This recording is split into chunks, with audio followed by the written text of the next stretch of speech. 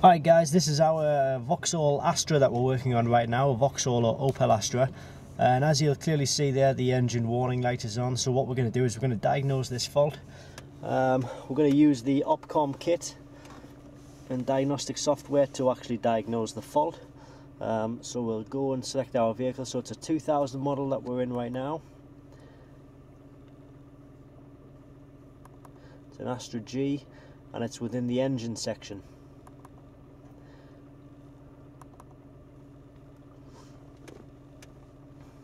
So once you've got this screen up, as you will see here, you've got some vehicle information, VIN information, things like that.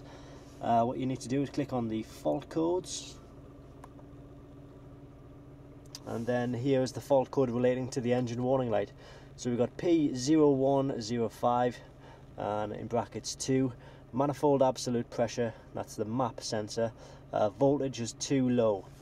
What we can do is we can click on the measuring blocks section here.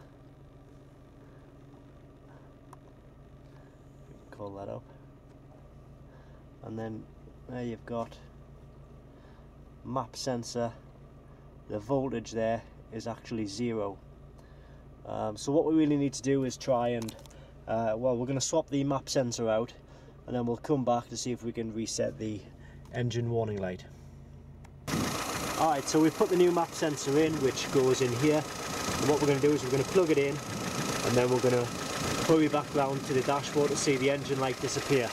It should do the trick.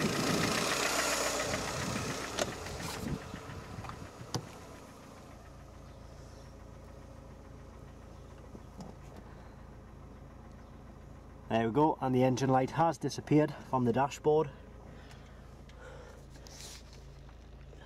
Now what we really need to do is clear the fault codes. So we'll clear that off. And as you can see there, no DTCs present.